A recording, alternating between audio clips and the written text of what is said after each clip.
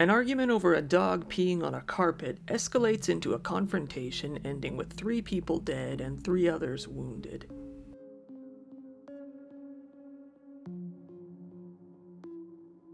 Richard Andrew Poplawski was a 23-year-old man who was living with his mother and his grandmother in the Stanton Heights neighborhood of Pittsburgh, Pennsylvania. He often spoke fondly of his grandmother, but not so much of his mother.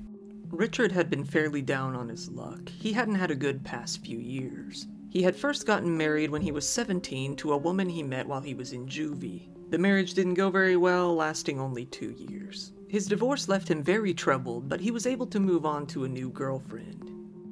He had previously enlisted into the U.S. Marine Corps, but ended up throwing a food tray at his drill instructor and getting discharged from boot camp.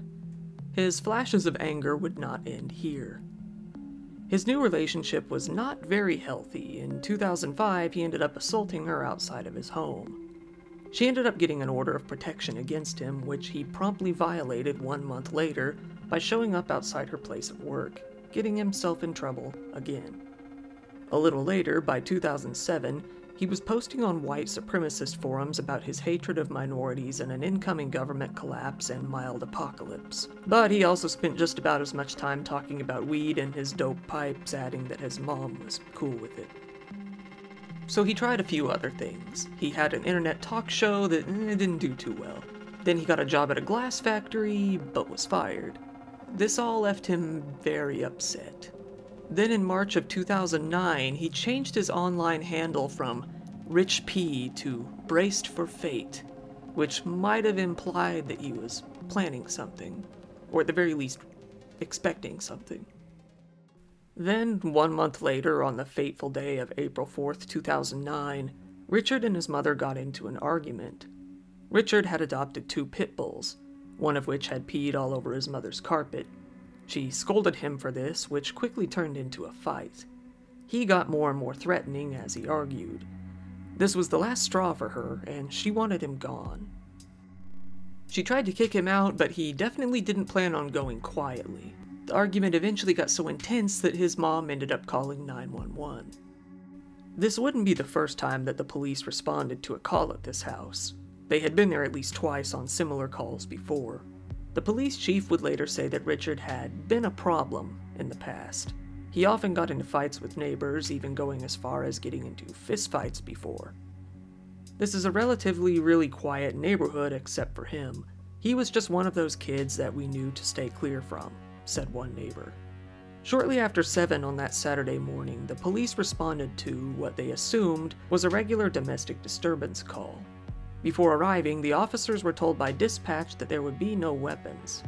Little did they know this call was far from normal.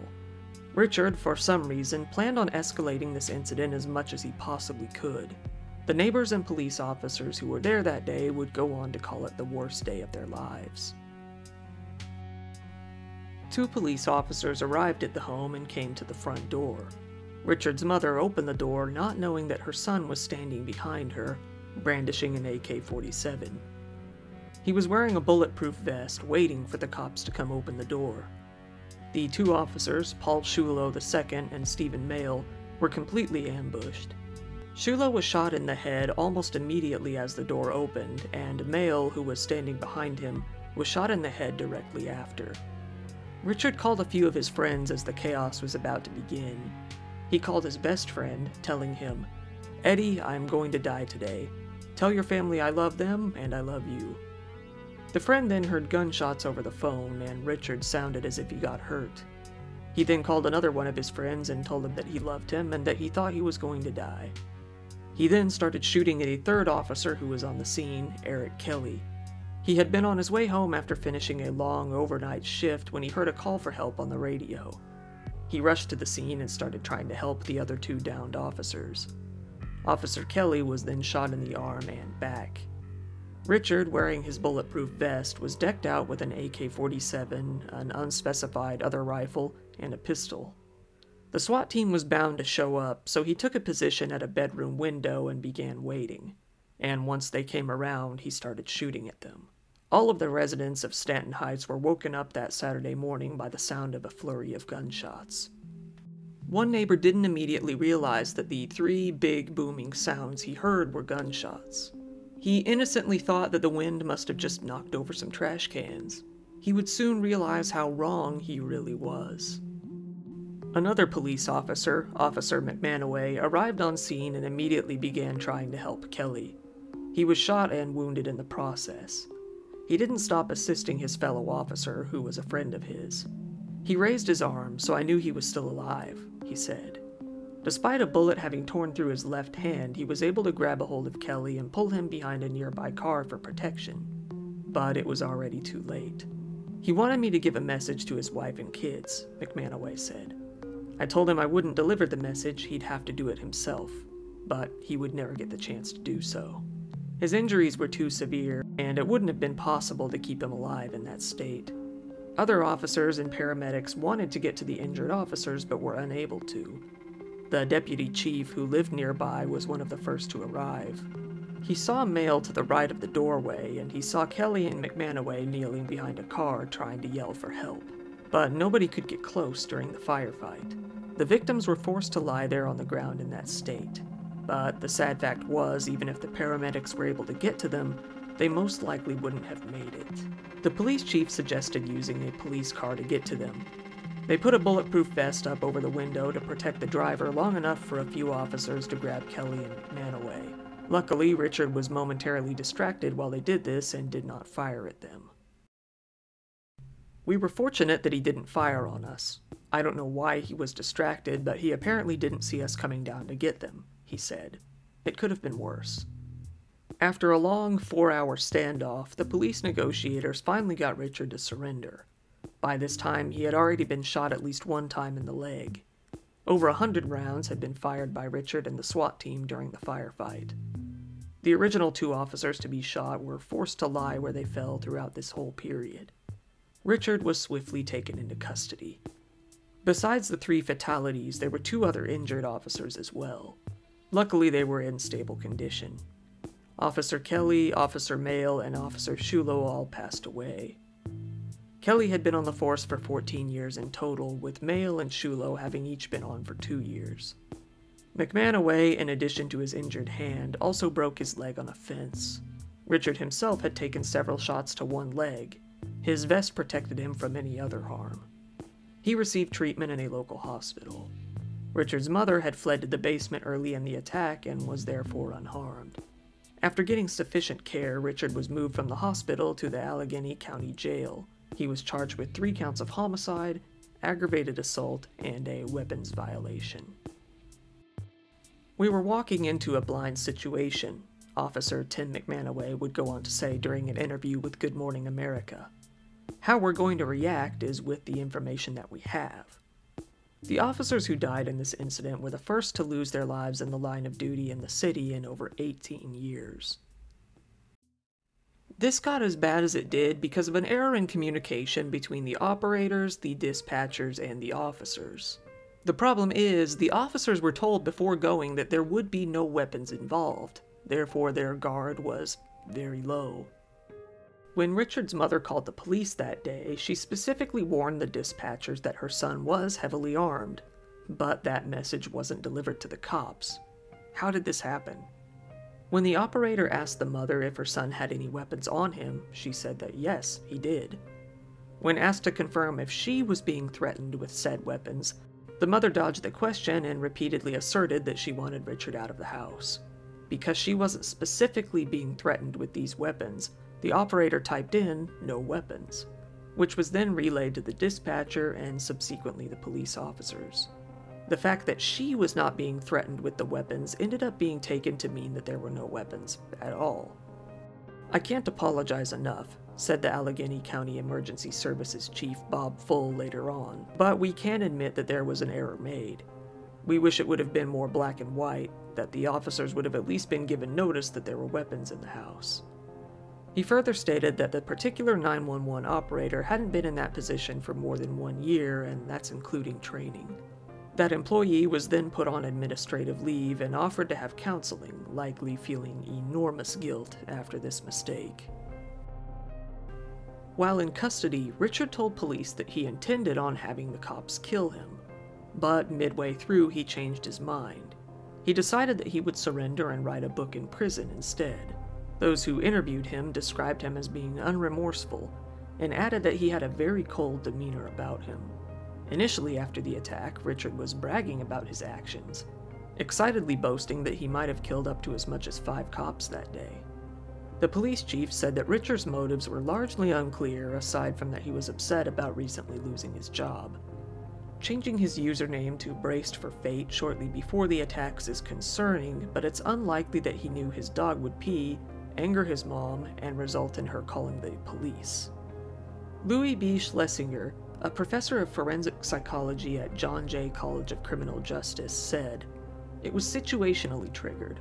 The cops were called, he was in a very agitated state of mind, and he had a weapon. He just did it.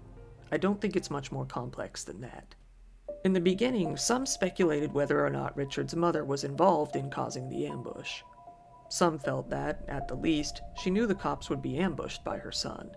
A lot of rumors spread about her involvement, but it didn't seem that the rumors were ever taken too seriously. However, to this day, many still feel she was involved to some degree. Extremely negligent, if nothing else. Some of Richard's friends would end up being interviewed by various news agencies. One close friend said that Richard had greatly feared losing his right to own guns. Speaking of the guns, he said, "They were all legal. He had about 4 guns. I've been in houses where they have gun cases with 20 guns. He had a small amount of guns." Another friend of his would say that he was preparing for the end of the world and that he had stockpiled bottled water and bags of rice. He said that he had so many weapons for, quote, protection. "It seems like a bad dream," said a third friend of the shooter. "I've known him all my life. He's not that type of person." Richard had also posted regularly on self-proclaimed white nationalist websites, where he talked about his fears that Obama would overturn the Second Amendment and how he believed that Jews controlled the media. He posted pictures of his tattoo, which was an Americanized version of the Iron Eagle. And one of his posts pretty well outlines his beliefs in general. The federal government, mainstream media, and banking system in the United States are strongly under the influence of, if not completely controlled by, Zionist interest. An economic collapse of the financial system is inevitable, bringing with it some degree of civil unrest, if not outright balkanization of the continental U.S. civil/revolutionary/racial war. That's a mouthful. This collapse is likely engineered by the elite Jewish powers that be in order to make for a power and asset grab. The Anti-Defamation League came to state that Richard had expressed his frustration, saying that not enough attention was being focused on the evil of the Jews. People began to question whether or not the attack had been planned or premeditated.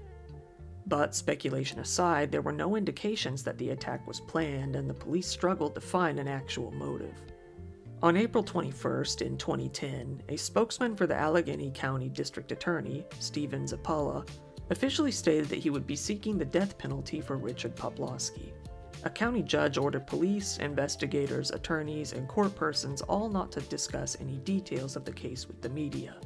The trial later took place, and on June 25th of 2011, the jury came to a conclusion. They delivered a verdict of guilty on 3 counts of first-degree homicide and all other counts, after only deliberating for 4 hours. Richard was convicted, and on the 28th, he was sentenced to death by lethal injection. He remains on death row. Eventually, the city of Pittsburgh condemned and demolished Richard's home in 2011, 2 years after the incident took place. Officers were happy to see the house get torn down.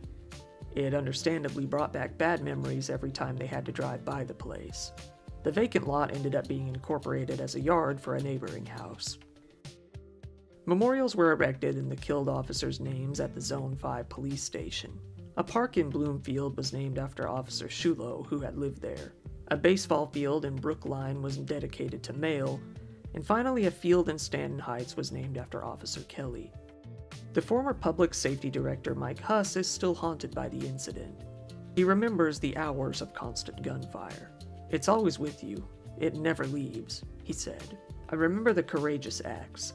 Officer Mail engaged in a very aggressive, very courageous gunfight with him inside the residence. Eric Kelly did not have to be there that day, he chose to be there.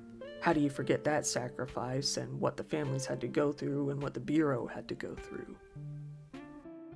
April 4th, 2009 still stands as the deadliest day for law enforcement in the history of Pittsburgh. An execution date was set for Richard Poplawski on March 3rd of 2017, but the date was postponed after he complained that his attorneys provided ineffective assistance of counsel. As of now, no new execution date has been set. Once again, thank you so much for watching my video. If you want to give it a like, it really helps it get seen by other people. And if you like dark content like this, please feel free to subscribe. That's what I do. If you really want to support the channel even farther, I do have a Patreon account. Speaking of which, a shout out to my top patrons. David McLaughlin, Marsh, Buffazerk, Lonro, Itaya, Jewel Mavchan, Lori Tayaba, Cami Lu, Kim Peak, Lux Alpaca, Charity, Skooky Maine, Foxlicity, Jackie, Lavender Wise, and Tracer Ferguson. And as usual, you are the best. Thank you, have a good night.